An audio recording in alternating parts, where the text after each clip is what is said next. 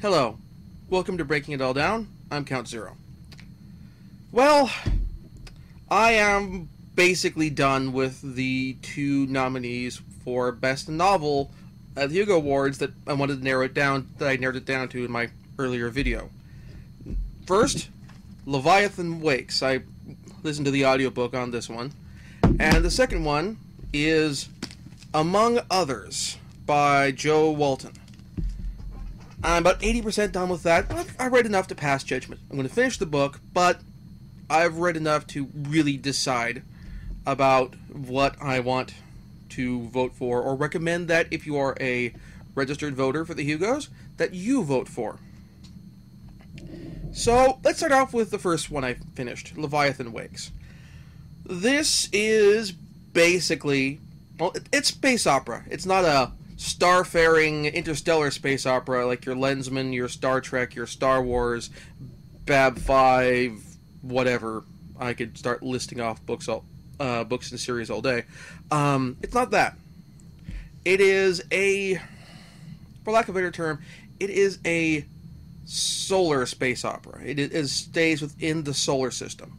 The story starts out when a ice hauler collecting and mining ice from the rings of Saturn receives a distress signal from a spacecraft.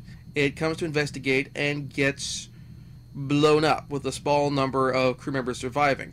They send their information that they have from their sensor records as part of their distress signal and point out that the evidence they have of who attacked them points towards the government of Mars and Earth, and the, for lack of a better term, the Rim, the what's called the Belters, basically the colonists of various asteroid colonies, each have their own little separate governments.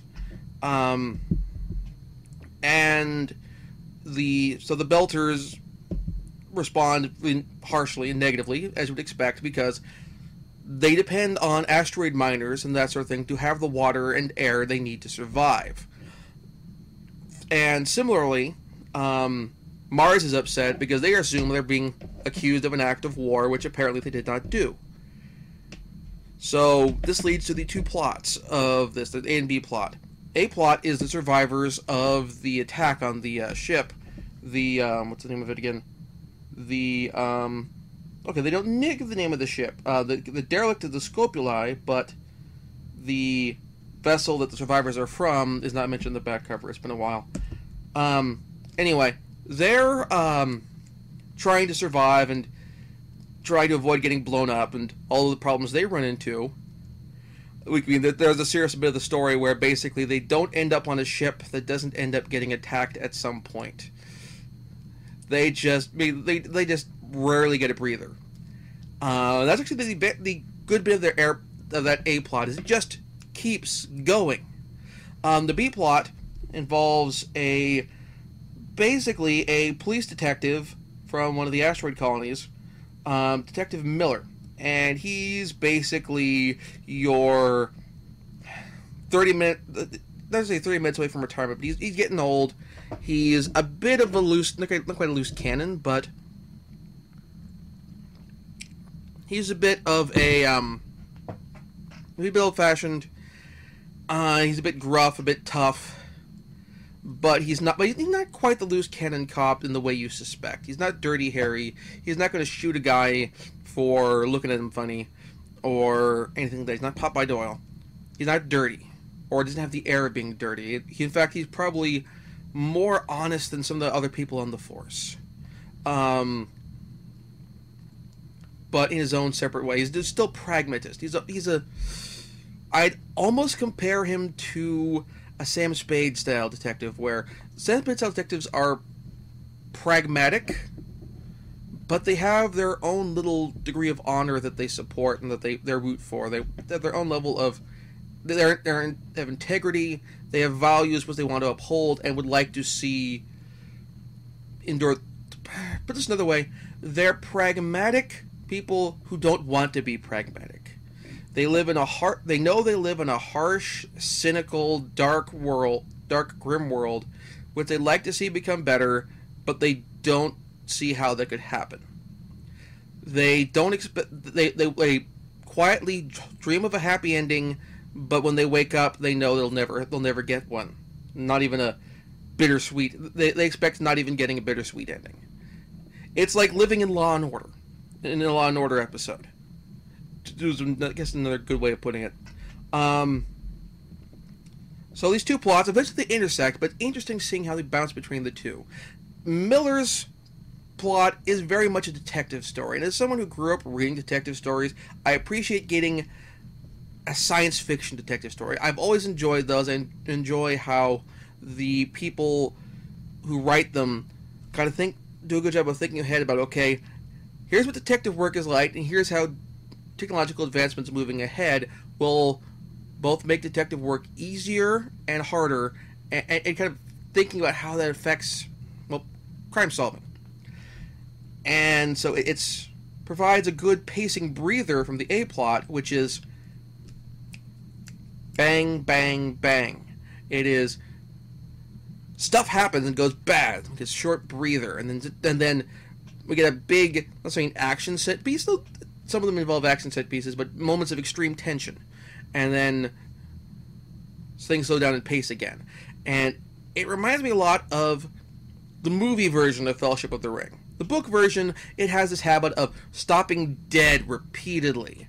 We get moments of tension, sort of, followed by really slow periods. Where the movie, it is just lots of quick peaks and then valleys, where everyone's always on the move, everyone's always on the run, and everyone's being hunted. The hobbits, when they're fleeing from the Shire to Bree, have the Ringwraiths on their heels. When they go and the Ringwraiths are still on their heels when they go from Bree to Rivendell.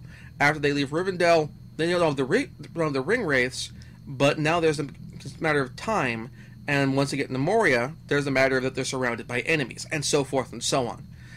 So it's this level of constantly building tension, and whenever you think that things slow down, you get occasional moments of things slowing down, but you know that they're limited time, and once we get out of that, things are going to go badly, or things are going to get rough again.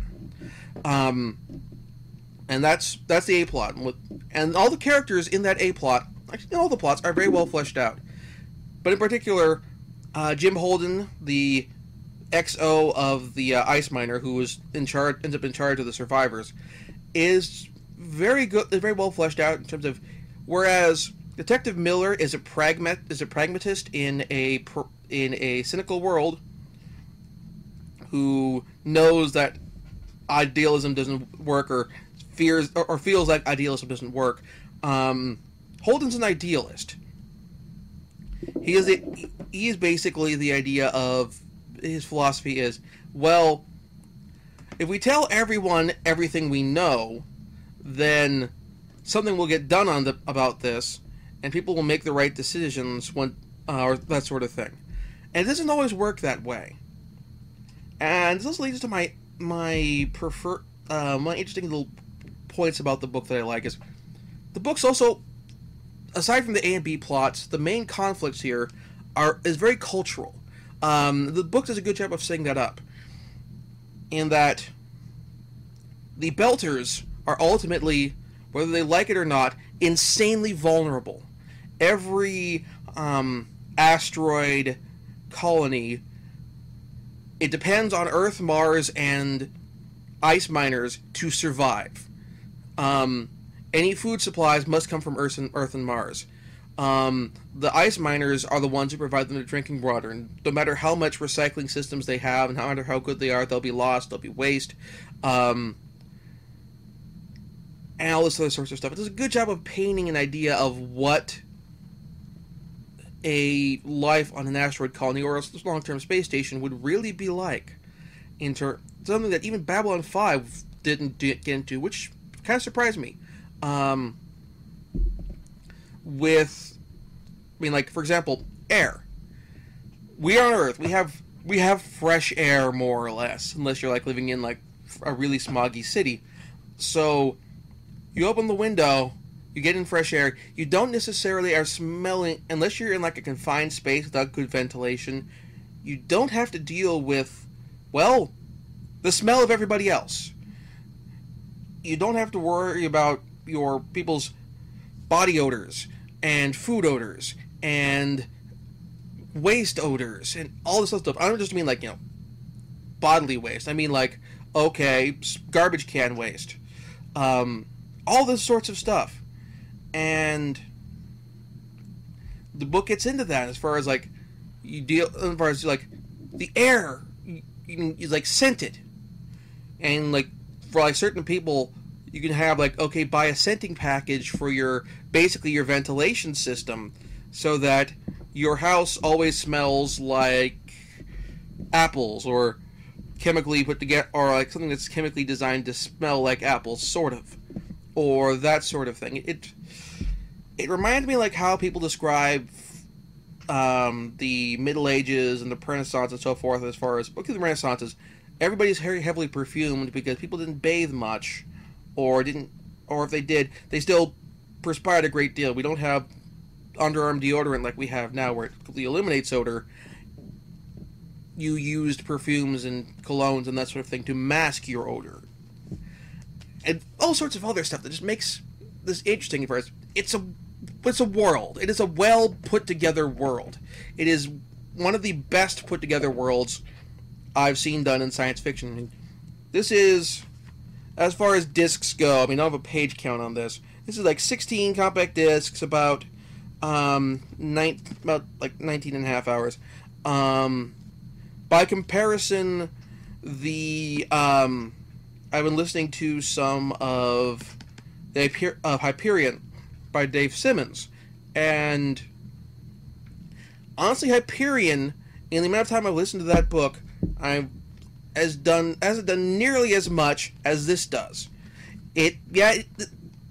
Leviathan Wakes info dumps, but the info dumps are interesting because they are done from the perspective of the characters. They're not done by some third-person omniscient narrator. They are done from Detective Miller, who's been born and raised in asteroids. He's a belter, and he gives the belter's mindset of they are living on the raggedy edge, and you are a whole difference away from annihilation, and they feel that in the belt that people from down the gravity well, like Earth and Mars, are very radically different philosophically from they are, because, I mean, if you're living on Mars or on Earth, you can walk outside and see the sky. You have... It puts you in a very distinct mindset when you have the protection of an atmosphere, something that you don't have in an asteroid where you're always at risk from everything, and even a ship crashing into your asteroid because it's off course or its engines mess up or something can send you to total annihilation. It is just amazing. If I give a minus to this, I'm kind of an idealist. I have a lot in common philosophically with Jim Holden. And the book spends a lot of time basically beating the crap out of Holden psychologically for being too naive and being too idealistic and being too, I don't say goody two-shoes, but too willing to trust people, and because inadvertently Holden's actions end up escalating things further and further. It does eventually lead to kind of a good solution, but it does, for a certain part of it, everything Holden does in an attempt to make things better ends up making things worse. I'm not going to try to go too much into spoilers here, but this is part of my main objection to the book, is I find the right way to phrase this. And I've thought a lot about this, and I think the ultimate problem I have with this is it's kind of the attitude of Superman is dumb because he believes in truth and justice. Batman is dumb because he doesn't kill the Joker. It's kind of those attitudes together, combined together of, well, the ideal is the cynical the pragmatic, the possibly logical viewpoint to do would be kill the Joker, and it'd save us a whole lot of hassle and a lot of deaths in the future. Because, well, he's never going to be redeemed, going to get out and try and kill again, so obviously, taking the Joker out of the equation permanently is the best for all of Gotham and for possibly all of DC Universe's Earth. But on the other hand, well, put it another way. Yes, I mean, the easy way, the pragmatic, cynical way is kill the Joker. But how does that make us better than him to a certain extent? If we're trying to make ourselves better than the villains, then we have to stop and go, yes, this is a pragmatic world, but maybe the pragmatic decisions aren't the best way to go. And as far as for the sake of our souls, for lack of a better term. Interestingly, a movie I watched recently, The Expendables, actually kind of takes this route. Stallone's character and his team, Stallone is very much at the beginning the pragmatic, cynical guy. And basically, he gets talked into taking the idealist route, and saving the girl and letting her and overthrowing the dictatorship and letting her rebuild her country in a way that is better, because he basically Tool, the character played by, I am freaking having brain farts today. The character Tool tells him that, well, I kind of been doing this so long, my soul's dead. And I know my soul died because he gives this antidote, which I don't want to spoil. It's a very well delivered scene in the film. And then this kind of persuades Stallone's character to take action. It's great. It's a great scene. And it gives a character in a Stallone movie, in a homage to 80s action movies, which, depending on how many of them you've seen, you'll know, there's no emotional depth in those characters at all. It gives that character a moment of emotional depth, which is surprising and interesting. And I like it when we get this sort of emotional depth, where we have characters who are not afraid to be idealistic, characters who are not afraid to recognize that perhaps the most logical option at the time is not necessarily the most reasonable in certain respects. But anyway, long story short, I enjoyed this book. And I'm definitely going to read the sequel when it comes out later this year. But it's not the book I liked the best. The book I liked the best was, among others, this is a book which has fantasy elements to it, and when I first read the description I thought, well, this is a fantasy novel, right? Shouldn't this be with the World Fantasy Awards? Why is this with the science fiction? But then I read that the narrative of the story involves the character's love of science fiction and building friends amongst science fiction fandom and so forth and so on. So it's okay, I read it. I'll give this a shot. Well, Leviathan Wakes is a really, really good science fiction novel. It is, as far as within science fiction. You can be a good book and not be a good science fiction novel, and you can be a science fiction novel without saying, okay, this is a great work of... This isn't something where, if you go too far outside of science fiction, people won't get into it. This is a book which is just generally overall an amazing book. It is first person, written in diary form. The main character's name is Morwenna. I don't know her last name. And there's some backstory in this which is slowly spelled out, where she and her twin sister had a conflict with her mother involving magic, and her mother ended up killing her sister, and Morwenna ran away and is trying to use magic and other stuff to hide, and she's currently now going to a boarding school. And And throughout all this, she reads science fiction, particularly because partially this kind of as escapism, but also she likes the sort of different ideas that are expanded science fiction. She is a science fiction fan, written by a author who understands science fiction fans, because she is one, honestly. And she's writing science fiction. Joe Walton's written loads of science fiction before, and she'll no doubt write more in the future. And this is a great book. This is a really great book. The character, Morwenna, is well fleshed out. The rules of magic are spelled out fairly early on. They're simple enough that you don't forget them if you set the book down and pick it up again a week later because you're working on midterms. But what makes this book, I think, great, it relates to actually an author who the main character more derides later on in the book. Not a spoiler here. Judy Blume. I'll admit, I haven't read any of Judy Blume's stuff. I know her work by reputation because when Banned Books Month comes around, I go and I hunt down the list of most banned books and read through it. And I swear to God, Judy Blume, if you go not by number of places a book has been banned, but not by number of individual works that have been banned or challenged, Judy Blume would be like the #1 most challenged author in the history of literature, at least within the United States. Because when she writes books about young women, or young people in general, she aims to be real. She has them dealing with real problems, real concerns, in a real fashion.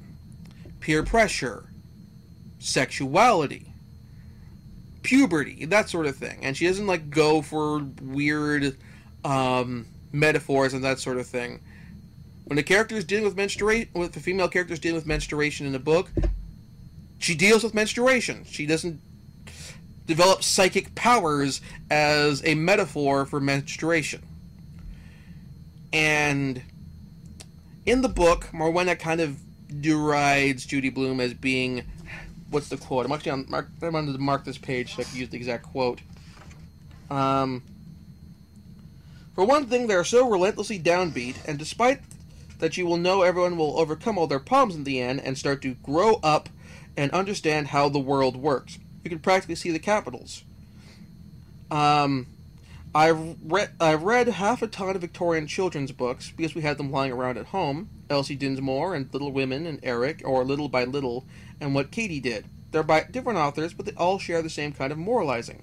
In the exact same way, these teen problem books share the same kind of moralizing, only it's neither so quaint nor so clearly stated as in the Victorian ones. Oh, and one other bit. I'd rather take if I have to have a book on how to overcome adversity, give me Pollyanna over Judy Blume every day, though why I would read any of them when the world contains all this SF is beyond me. Even within books written for children, you can learn way more about growing up and ethical behavior from Space Hostages or Citizen of the Galaxy. And I understand that attitude, but I think the difference between Judy Blume is sometimes you don't want metaphor, you don't want simile, and I think that to a certain extent, I actually think Judy Blume's stuff is pretty more directly stated, and it is directly stated, more directly stated than more thinks of it. But then again, I don't know how much of Judy Blume that she's read either, as far as the character goes, because normally, if a book is really subtle about the discussion of menstruation, masturbation, growing up, peer pressure, theft, social disobedience, war, or so forth and so on, if they're subtle, they tend not to get challenged because the people challenging them tend to be idiots, for lack of a better term. In terms of all of the subtle metaphors and so forth go whoosh over their head, and so far over that there is no hair ruffling to clue you in that it went over their heads.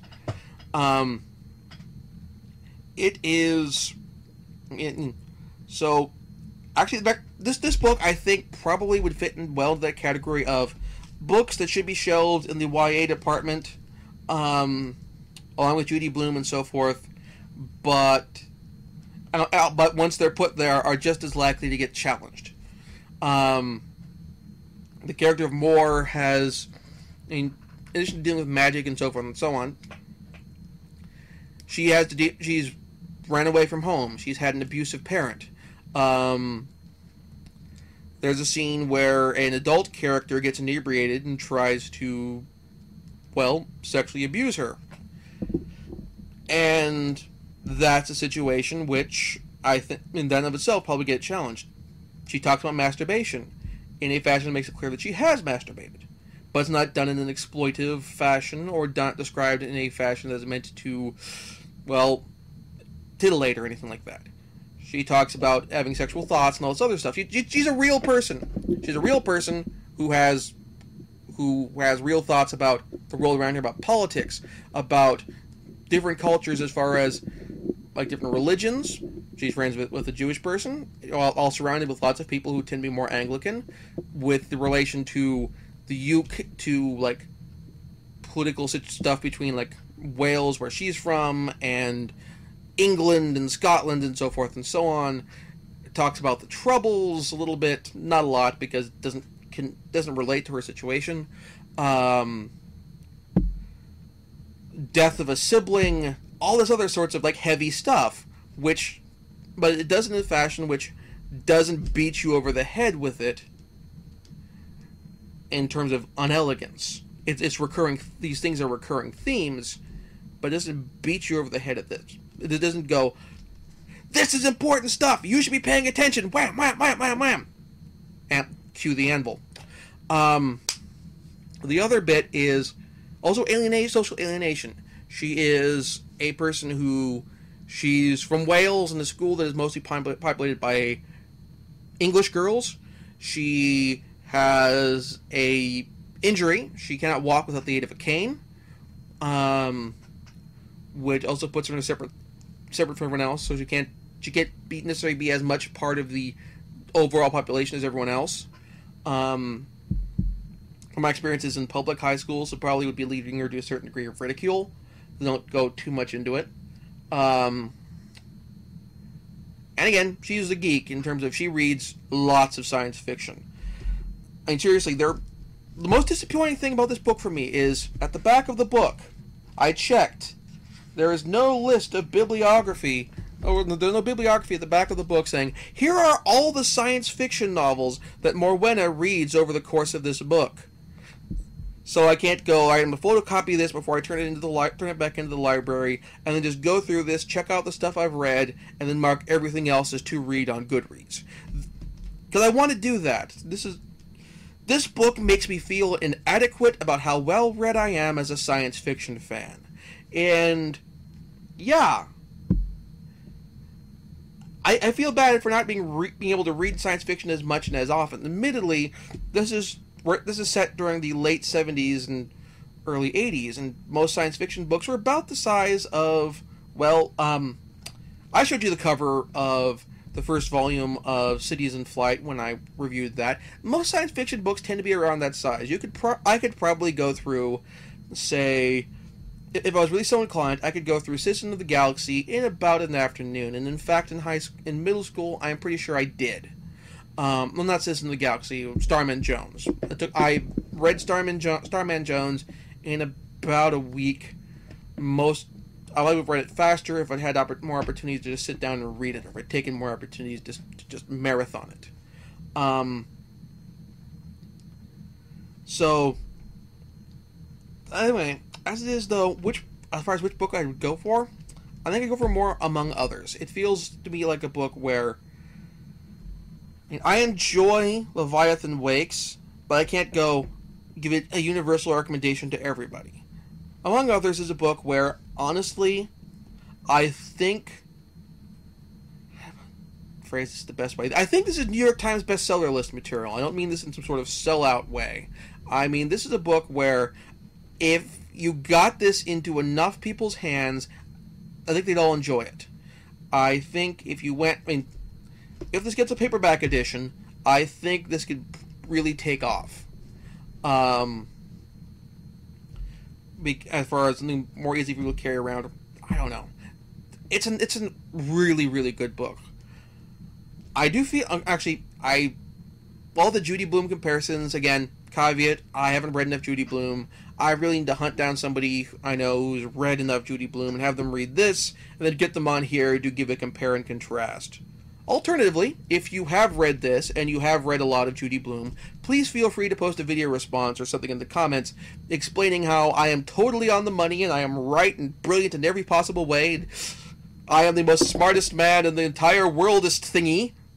Or tell me how much of a pants-on-head idiot I am, and I am totally wrong, and my opinions are pointless and boundless. I mean, pointless, and the idiocy of them is boundless, because, goodness sakes, I haven't gotten any comments on these videos in forever, so I need to say something controversial to get you to comment on this thing. Anyway, so my pick, among others, I believe is my pick for Best New Novel, or Best Novel in the 2012 Hugo Awards. Now, admittedly, later I will probably come across some other book where I feel, oh, this book should have been nominated in place of something else, but that's a matter for another time. So that's done. Next week. Next week is E3, so I will be doing a bunch of videos after each press conference, or after I've watched each press conference, saying, this press conference was awesome, this press conference was dumb, oh my god, Ubisoft brought back Mr. Caffeine, someone needs to be shot, something to that effect. And I'll be giving my thoughts on those. The Konami press conference is tonight.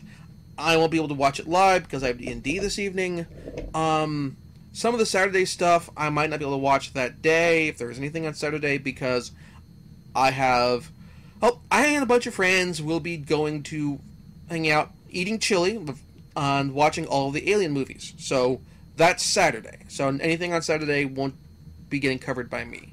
But I will, even if I have to watch them after the fact, I will watch all the press briefings. I will give you my thoughts on them after I've watched them. And I will watch all the E3 coverage I can and tell you later on, after it's over, my picks for best games of E3, and I'll see if there's something there that really merits shame of the show. Also, I'll really, I mean it this time, try to get that freaking Call of Duty Let's Play going. I have the gameplay video recorded for every level of the game. I just need to record commentary on it, and then get that up and running. But that's a matter to go later. So, until next time, I'll thank you all for watching, and I'll see you next episode.